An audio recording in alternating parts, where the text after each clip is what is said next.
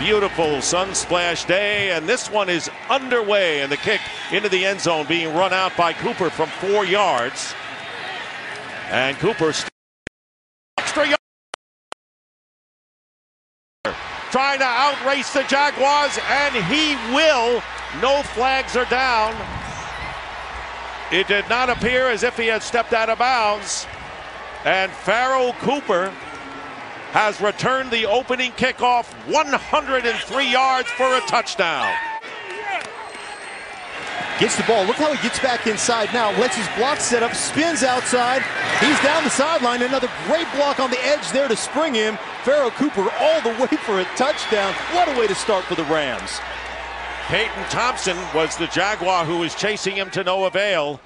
And what a spectacular start for the visitors here in this game.